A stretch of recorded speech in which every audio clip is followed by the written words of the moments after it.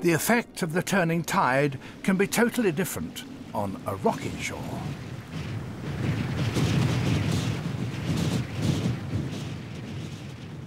Here on the coast of Vancouver Island in Canada, the sun bakes the exposed rock.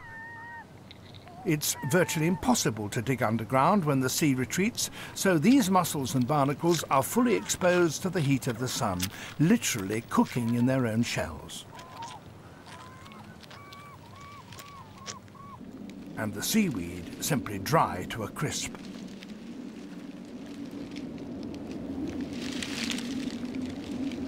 It can be a wait of many hours before the water returns. Throughout each month, the size and strength of the tide changes. The biggest tides of all happen when the gravities of the sun and moon pull in unison. That happens immediately after the new moon. And again after the full moon.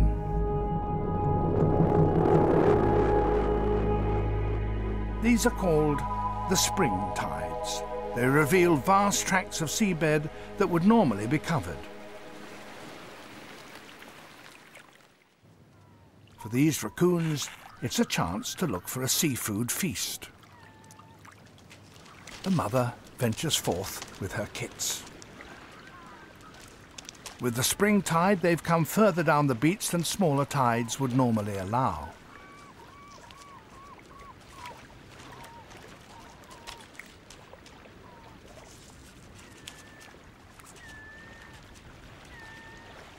Searching with their extraordinarily sensitive paws, they look for suitable prey.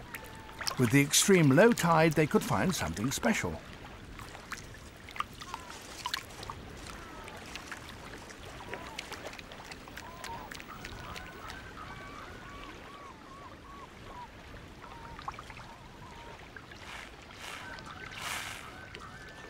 And what could be better than a red rock crab?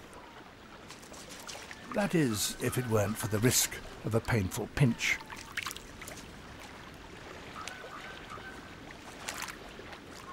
With large crabs, there's no substitute for experience. The mother makes an expert's catch.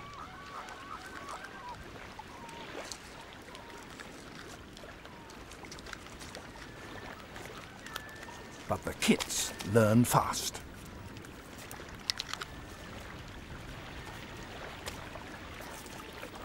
And for those that don't, begging is always worth a try. All too soon, the returning tide will cover the raccoon's table.